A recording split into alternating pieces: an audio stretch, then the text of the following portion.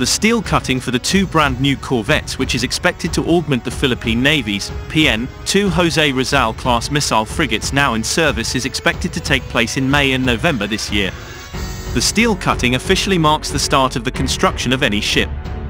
The steel cutting is expected to proceed in these months as South Korean shipbuilder Hyundai Heavy Industries (HHI) is now in the process of finalizing the Critical Design Review (CDR) for the two Corvettes.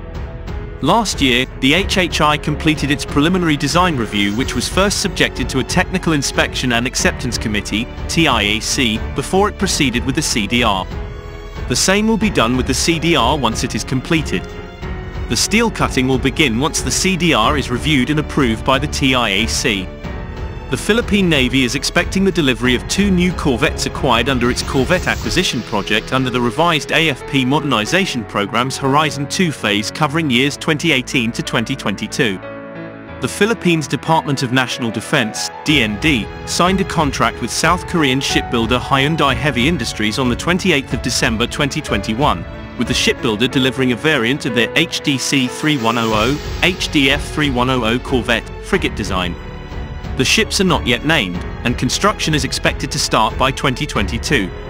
Hyundai Heavy Industries HDC 3100 Corvette design, also known as the HDF 3100 frigate design, will become the benchmark design for the Philippine Navy's future frigate.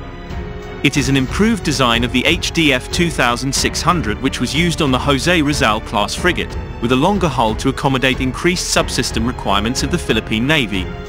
The benchmark HDC 3100 has a length of 116 meters, a breadth of 14.8 meters, and a displacement of 3,100 tons, and will have a combined diesel and diesel (CODAD) propulsion configuration, allowing a maximum speed in excess of 25 knots and a range of up to 4,500 nautical miles.